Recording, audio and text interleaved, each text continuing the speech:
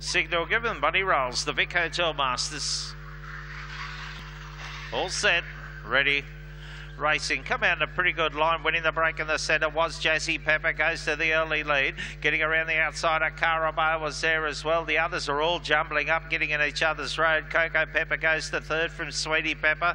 Out the back door, Slick Tycoon, and the other one, August Hope. But this lead is off and gone. Jazzy Pepper about 3 in front. Carabao running a good race, sticking with it. But Jazzy Pepper's far enough in front. Carabao come right at it on the line, almost got up. But Jazzy Pepper beat Carabao a long way back to third then.